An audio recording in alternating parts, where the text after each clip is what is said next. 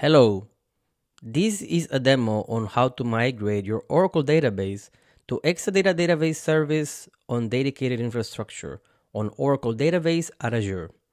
This demo will use Oracle's Zero Downtime Migration Physical Online methodology. Here, you can see an illustration of the architecture used for this demo. On the left, you can see your data center where your application is connected to your source on-premises Oracle database. There is also a server where ZDM is running. On the right side, you can see the Azure data center where the target database is located. In the middle, you can see all the required connectivity. In this demo, we will be showcasing ZDM's physical online methodology with direct data transfer.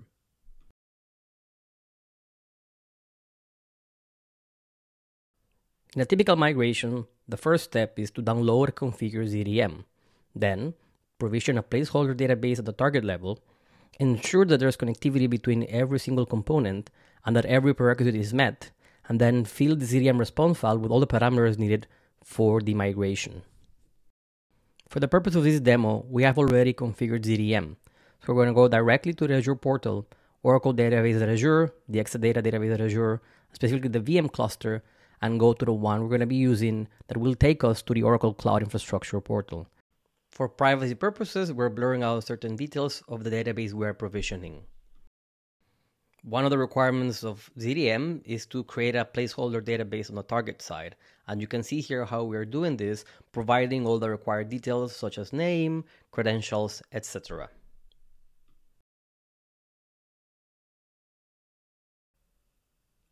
In this demo, we'll be working with three screens. On the left, you can see the ZDM server. On the top right, your source database on premises. And on the bottom right, the target database at Oracle Database at Azure.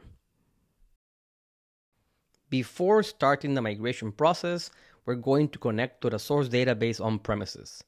Notice that the source version is 1919. All seems to be in place.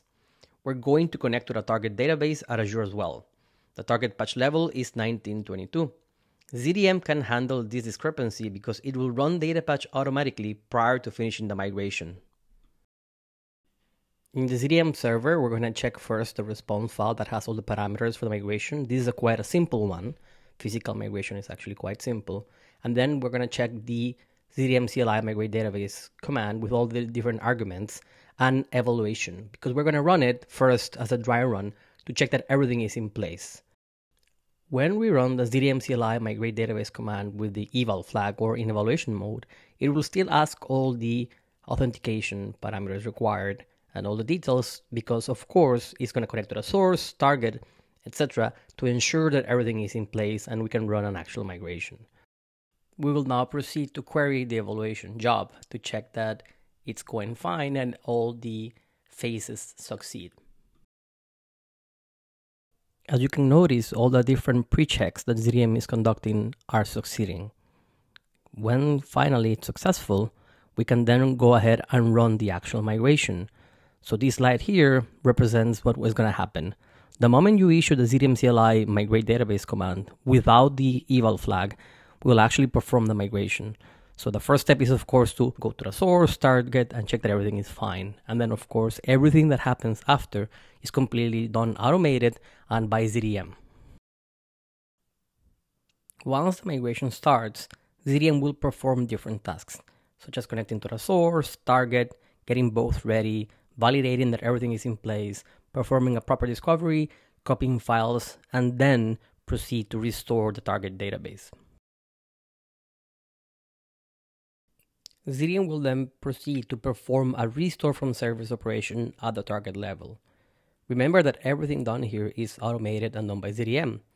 This restore from service, of course, allows ZDM to instantiate a target database in the cloud that it's TD enabled. This is crucial because this database will become the standby in a data card configuration that ZDM will configure in the following steps.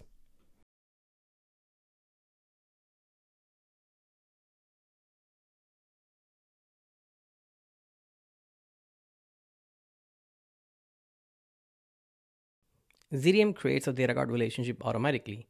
It uses the source database as a primary database and the target database as a standby. It can be done with regular DataGuard, or ZDM can leverage DataGuard Broker if you indicate for it to do so. Now, ZDM will check that everything is in place and synchronization happens between the primary and the standby database. You could pause the migration here if you want to, or continue. Of course, for this demo, we configure it so that the migration will be paused once the DataGuard was configured and we actually had synchronization between primary and standby. You can see on the top right that the source database is a primary database, and you can see on the bottom right that the target database is configured as a physical standby. It's important to bear in mind that a pause migration job doesn't mean that there's nothing happening. ZDM is just waiting, but the primary standby relationship is still in play and the synchronization is still happening while you have an active workload on the source database. We now proceed to resume the migration job. This means there are no more pauses in place and the migration will continue until finishing. But of course, first we need to take care of the switchover process.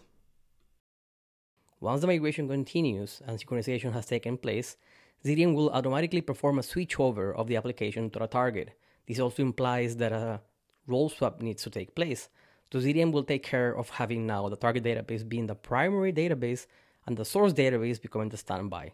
So you'll have your application pointing to the new database in the cloud as a primary and a standby on premises. After performing the switchover and the role swap, ZDM will perform post-migration validations. This means validating the target database, finishing anything related to the DataGuard configuration, and of course, executing data patch. As mentioned before, this is done automatically by ZDM to handle any patch level discrepancy. You can turn this off, if desired, via response file parameter. ZDM's post-migration validation process is now finalized. The last step is for ZDM to do a cleanup of all unneeded components and logs temporarily created, leaving you with a fully migrated database in the cloud.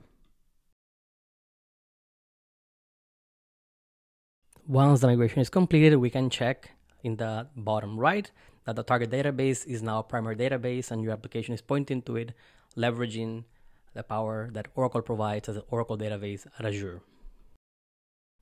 For more information and resources, please visit Oracle Database at Azure and Oracle ZDM's product website. Thank you so much.